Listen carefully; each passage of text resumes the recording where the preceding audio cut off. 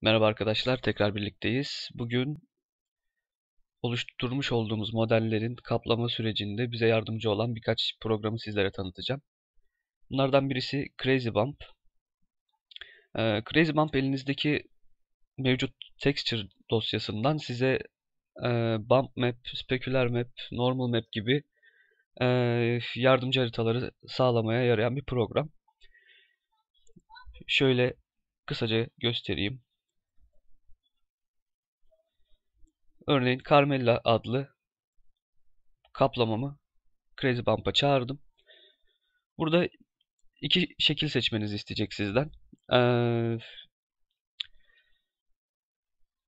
Displacement yönüne karar verdiyseniz texture'ınızın, örneğin kaplama üzerindeki keskin çizgiler girinti midir yoksa çıkıntı mıdır? Bunu sizin belirlemenizi ister Crazy Bump.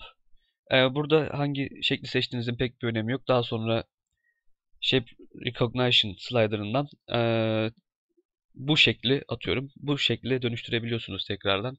Tam tersi yönde. O yüzden rastgele bir tanesini seçiyorum. Soldakini seçtim. Texture'ımı Crazy Bump'a çağırdım. Show 3D Preview'a tıklıyorum buradan. Bu kaplamamın mesh üzerindeki görünümünü bana preview olarak veriyor.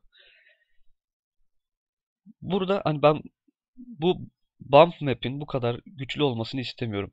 Örneğin Very Large Detail'ı sıfıra çekiyorum ve Shape Recognition'ı sıfıra çekiyorum. Bu hemen hemen benim istediğim şekle yakın. Fakat tabii ki birkaç oynama daha yapacağız. Medium Detail'ı atıyorum şöyle 40'lara falan çekeceğim. Fine Detail'ı arttıracağım. Biraz daha hoş oldu. 10 yapabilirim. Large Detail'ı çok az. Çok bir değişme olmadı zaten. Sharpen diyerek bu bump map'i biraz daha keskinleştirebiliyorum. Daha keskin girintiler, çıkıntılar vesaire. Bakın şurada görebiliyorsunuz az çok. Çok fazla keskin olmasını da istemiyorum. Intensity'den bu bump map'in gücünü ayarlayabiliyorsunuz. Şöyle bırakayım. Intensity'ye 22 dedim. 28, 20. Bu arada mouse'unuzun sağ kliği ile ışığı obje etrafında gezdirebiliyorsunuz. Işığı sağ tarafa yerleştirdiğinizde daha soğuk renkleri, sol tarafa yaklaştırdığınızda sıcak renkleri elde edebiliyorsunuz. Bunu etrafında gezdirirseniz neye ihtiyacınız olduğunuzu veya neyin eksik olduğunu bump map üzerinde anlayabilirsiniz. Şu an için bu yeterlidir benim için.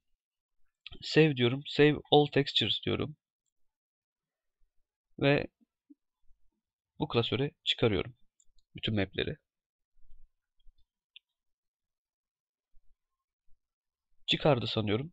Şimdi diğer bir aracımızı tanıtacağım size. Marmoset Toolbag.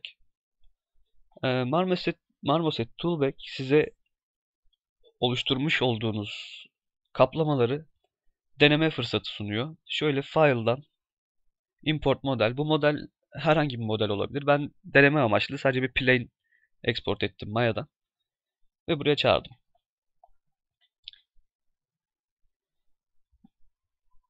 Maya'daki Transformation Tool'la benzer bir pivotumuz var burada. Scale yok sanıyorum sadece. Aynen. Neyse ihtiyacımız da yok. Buradan yeni bir materyal oluşturuyorum buna. Tıklayıp üzerine sürüklüyorum. Şimdi Surface. Carmella Color. Tanıttım.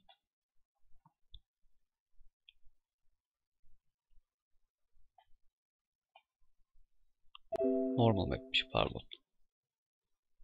Yanlış şeyi tanıttım. Nedendir bilmiyorum ama Diffuse map'i Marmoset Toolbag'de Albedo map olarak görüyoruz.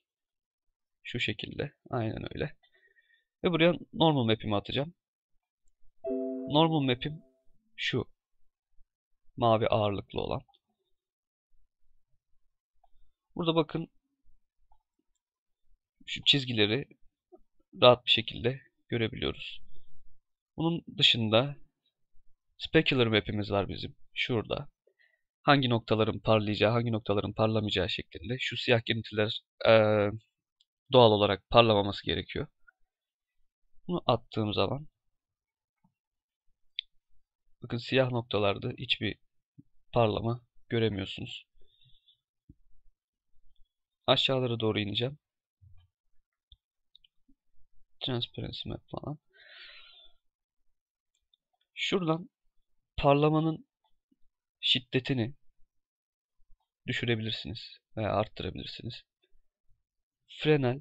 Bu Fresnel'in ne olduğu ile ilgili ileride video çekeceğiz arkadaşlar. Çok teorik bir konu Fresnel. Başka size gösterebileceğim. Gloss Map çıkardık mı emin değilim, bakalım. Çıkarmamışız. Occlusion Map'imiz var. Occlusion.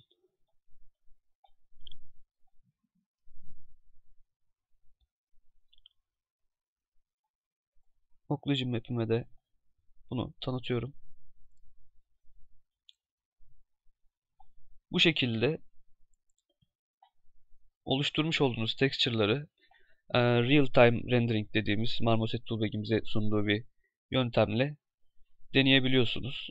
Hani Maya'ya atıp Maya'da bir plane üzerine bu texture'ları tanıtıp ışık sistemi kurup vesaire vesaire render almakla falan uğraşmıyorsunuz. Size anında oluşturmuş olduğunuz texture'ın nasıl görüneceği hakkında sahnede bir fikir veriyor.